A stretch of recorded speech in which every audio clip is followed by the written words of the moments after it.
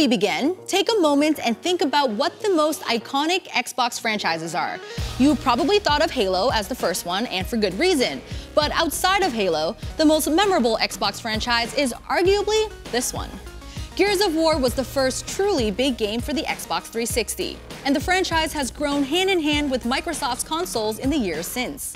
Its cover-based gameplay has influenced third-person shooters the world over, and it's spawned spin-offs that have grown beyond its roots. Today on Game Files, let's take a look back on the history of Gears of War.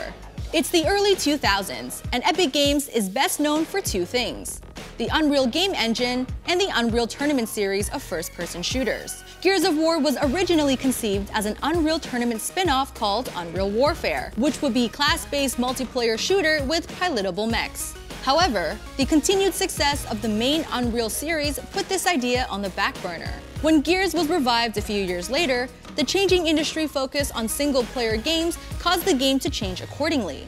The lead developer on the project was Cliff Bleszinski, who cited 3 games that influenced the direction of Gears of War. The first was Resident Evil 4, due to its over-the-shoulder third-person camera angle, which proved to be very influential in the industry at large.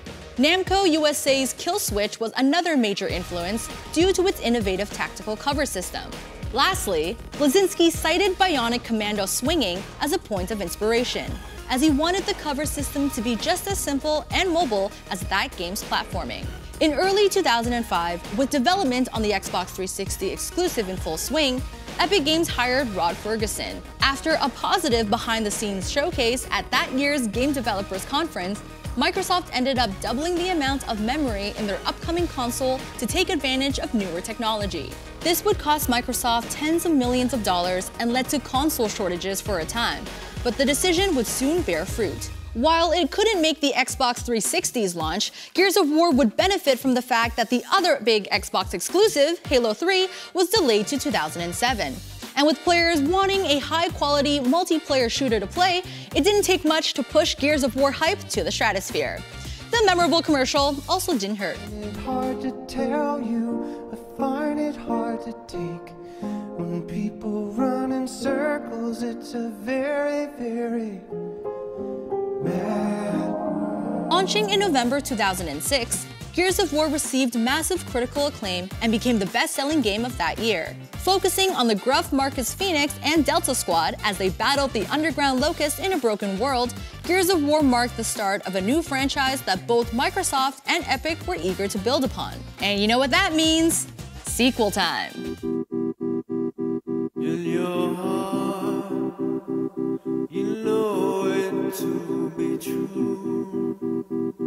The commercial may not have been as memorable as the first Gears of War, but its sequel still hit all the right notes. Gears of War 2 featured numerous incremental changes that built and expanded upon the original's gameplay.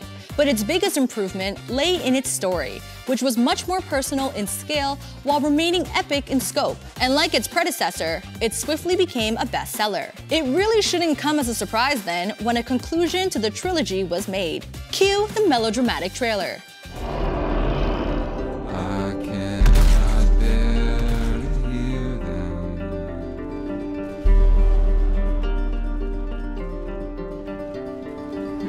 With this, Epic had overseen the creation of one of the most successful franchises on the Xbox 360.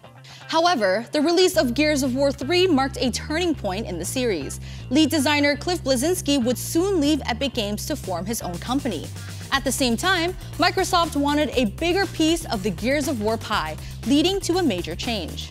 The last Gears of War game Epic developed, this time alongside People Can Fly, was the spin-off Gears of War Judgment. It was a Gears of War game through and through, to the point that many felt it lacked innovation. To date, it is the worst-selling game in the franchise. In 2014, Microsoft purchased all the rights to Gears of War from Epic Games, handing off development to newly reorganized studio, The Coalition, to lead development on a new trilogy. It wasn't full of entirely new faces, however. Rod Ferguson joined the studio to lead development on Gears of War 4. Moving past the quality of the campaign and writing, Gears 4 is a fantastic action game that was as successful as a game can be for the Xbox One. As one would expect, a new Gears game was announced a couple of years later.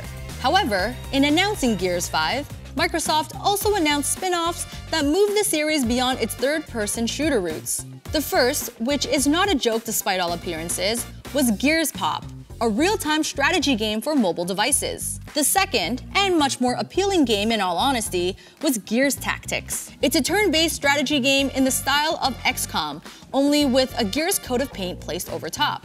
While we are still waiting for that last game to release, Gears 5 launched on Xbox One and PC in September 2019, to much acclaim and celebration. It's the first Gears game with a female protagonist and the first to feature a semi-open world to explore. Gears 5 was the most successful Microsoft launch since Halo 4, meaning that we should explore another game to complete the trilogy sometime soon. And who are we kidding? We want to see more Gears of War. Despite the oft-repeated complaints about its lack of innovation, there's nothing else that scratches the itch for third-person shooters quite like Gears does. We can only hope that the franchise will slowly grow while keeping its core identity in the years to come.